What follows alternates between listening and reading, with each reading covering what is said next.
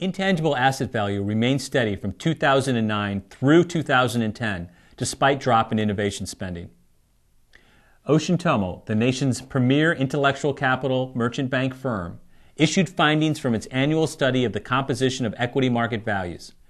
In 2010, the implied intangible asset value of the S&P 500 reached 80%, slightly down from 81% in 2009, despite a 3.5% drop in total R&D spending amongst the world's top innovators.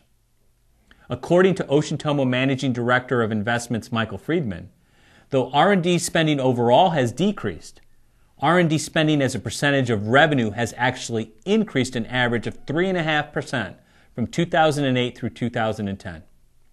This illustrates that innovation is a priority if corporations wish to continue to be successful, even at the expense of other spending initiatives.